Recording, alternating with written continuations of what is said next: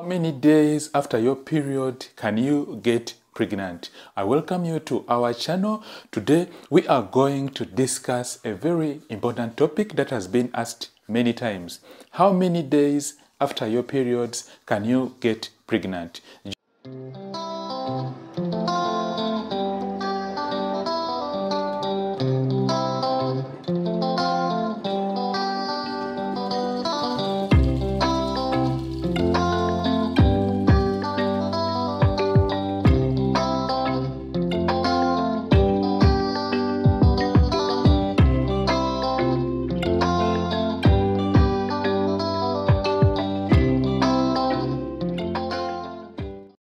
Gerard Massa, the Health Educator, is the name of the channel, and I'm really so happy that you have joined me on this lesson today.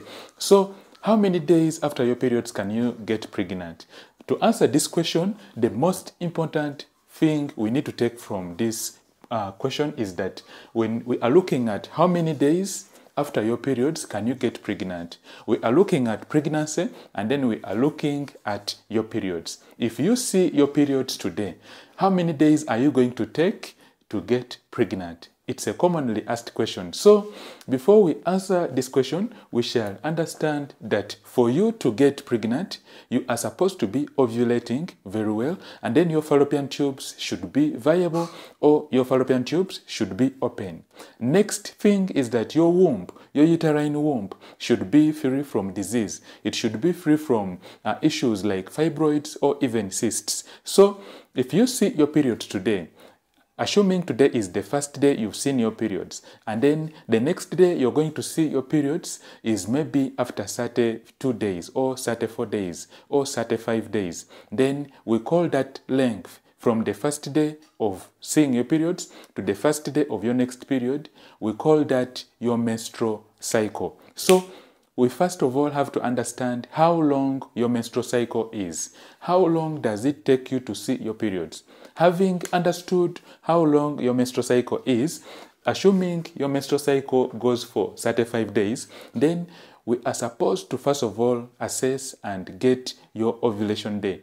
The ovulation day is the day the egg is released, and it is the 14th day from the first day you see your periods. If you see your periods today, and then you are looking at calculating your ovulation day, then simply just count 14 days. And then on the 14th day, we've said that is when your egg will be released. So what we shall have to do is we shall take the 3 days leading to the 14th day.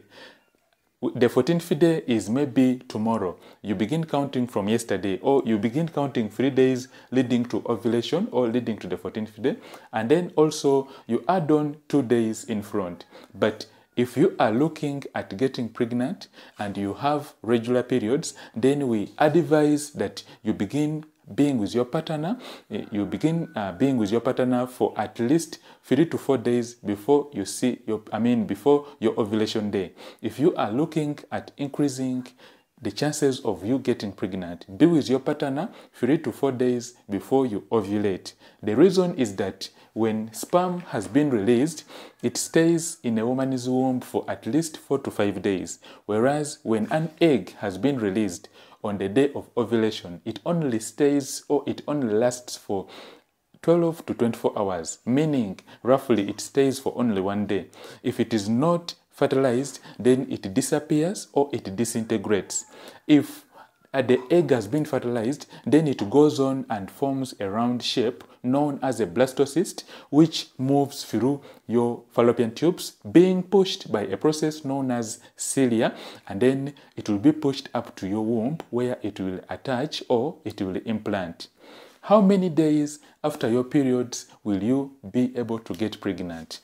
We are answering this question, and we are going to proceed and say that if you saw your periods on day 1, you are calculating how many days after your periods will you be able to get pregnant. You saw your periods on day 1, you saw your periods on day 2, and then day 3, assuming your periods go for only 3 days. Then the first day, second day, and third day, those are your safe days. You are not able to get pregnant when you are in your periods, and even 3 to 4 days after your period. So To answer the question, how many days after your periods can you get pregnant? Normally, it is 5 to 6 days, but this differs from woman to woman because there are women who have regular menstrual cycles. Regular means that if you see your periods today and then the next day you're going to see your periods is going to be on 25th, then it is a consistent schedule whereby there are no changes. Whereas if you are a woman and you have irregular periods, you see your periods today and then next month you do not see your periods, and then the following month you see your periods, then it kind of becomes tricky. This method may not work for you very well. So it is always good for you to add on some other methods on how you can really monitor your cycle very well. And when we talk about adding on some other methods, you can actually use what we call the OPK kits. OPK means the ovulation predictor kits. If you are a woman and you have irregular periods, you are trying to get pregnant but your periods are irregular, then I advise that you get what we call the ovulation predictor kits. These specifically look for hormones, and they look for hormones in your urine. They look for the hormone known as the luteinizing hormone, and then also there are those which have been made specifically to look for two hormones. They look for the hormone LH and then also look for estrogen hormone. So it is very important if you are trying to get pregnant to use the ovulation predictor kits, and then you can also try to do other tests. For example, you need to check the overall level of your womb. You need to do what we call a pelvic ultrasound scan. Gerard Massa, the health educator, is the name of the channel. I welcome you to my channel. If it's your first time, remember to subscribe. And then also remember to click on the join button to support our channel so that we can make more videos. And then also you can schedule a private visit with me on my website, gerardmassa.thehealtheducator.com, and we shall talk privately. If you've been having that question you would like to be answered in private. Have yourself a fantastic and healthy day. Bye-bye. Is the best time to take the pregnancy test? When should you take the pregnancy test? Would you like to know if you are pregnant? When should you take the pregnancy test? In this video today, we are going to discuss the best time to take the pregnancy test. If you would like to confirm when you are pregnant, then this video is for you. Gerard Massa, the health educator, is the name of the channel. I welcome you to our channel, and on this channel, we do create awareness about fertility and reproductive health. Subscribe so that you do not miss new videos we release every day. When is the best time to take the pregnancy test? Without further ado, we shall first of all understand that there are two types of pregnancy tests. The first test is where we use a sample of your urine, also known as the urine HCG test. And then the next type of pregnancy test is what we call the serological pregnancy test. The serological pregnancy test. Here we mean a sample of your blood will be taken and then it will be tested in the lab. What we normally look for is a hormone known as the HCG hormone, or the human chorionic gonadotropin hormone. So when this hormone has been released into your blood, or when it is being released into your urine, then there are high chances that you could be pregnant. But remember, you could be having issues with the urine HCG, or you could be releasing the HCG hormone and then yet you are not pregnant. So always when you are doing these tests, the pregnancy tests, and the results are not conclusive, you are thinking that you are experiencing some issues with the results, then please remember to consult your doctor urgently, whereby further testing will be done. The further testing we are talking about, your doctor might also request for an obstetric ultrasound scan to really confirm how your womb is, whether implantation or implantation signs are showing on the ultrasound scan. We are talking about the best time to take the pregnancy test. When is the best time to take the pregnancy test? So, having had a brief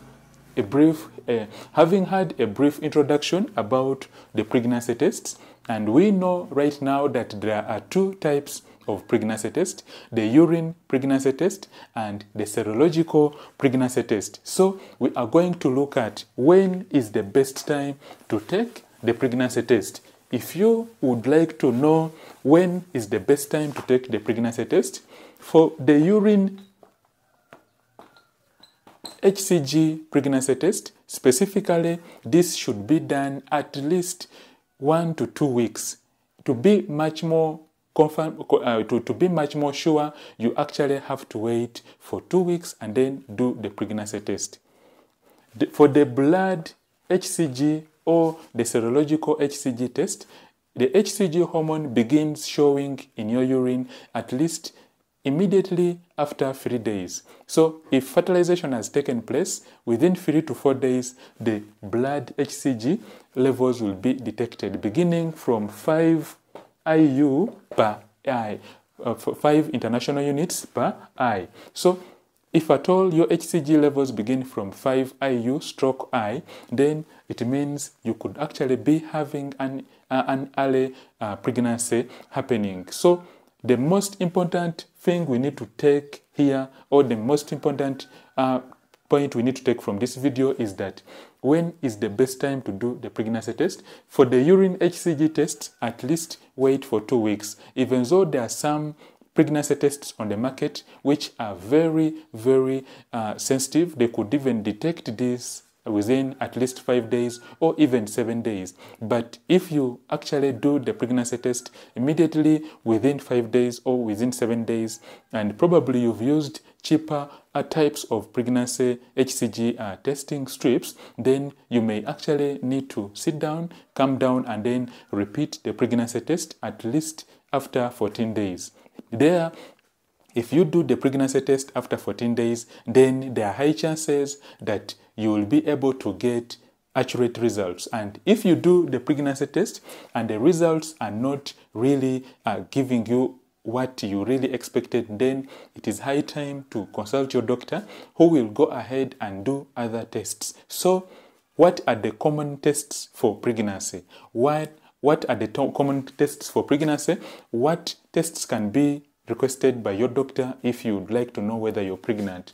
The first test is what we call the urine HCG pregnancy test, and we have said that it has several types on the market. There are several types on the market. And then there's what we call the blood HCG, which looks for the HCG hormone in your blood. And then the next pregnancy test is what we call the pelvic ultrasound scan. The pelvic ultrasound scan, specifically, it looks at your ovaries. This is when pictures are taken of your reproductive system. Pictures or images are taken of your womb, whereby your ovaries will be visualized. Your ovaries will be analyzed to see whether you have actually sufficient follicles. The follicles are those storage for the eggs. So if at all you do not have any follicles, then it could be that the pelvic ultrasound